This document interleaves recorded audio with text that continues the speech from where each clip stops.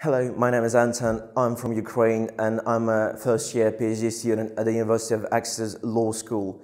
In a nutshell, my research is in insurance law. I'm investigating recent changes in insurance legislation in the UK and how they will affect insurance industry in general. I've started my law career from doing undergraduate degree and master's degree back in Ukraine. Then I applied for LLM course in commercial law at the University of Exeter. As a part of it, I had module of marine insurance law led by Professor Robert Merkin QC, worldwide expert in insurance law, reinsurance law and arbitration.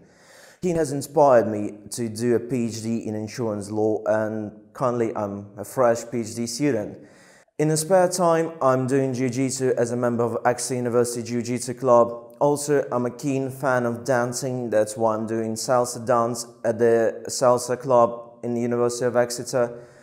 As for plans for the future, I'm planning to nail my PhD and finish it as fast as I can and become an academic, probably at the University of Exeter, and I'm actually looking forward for my further 2 years of PhD.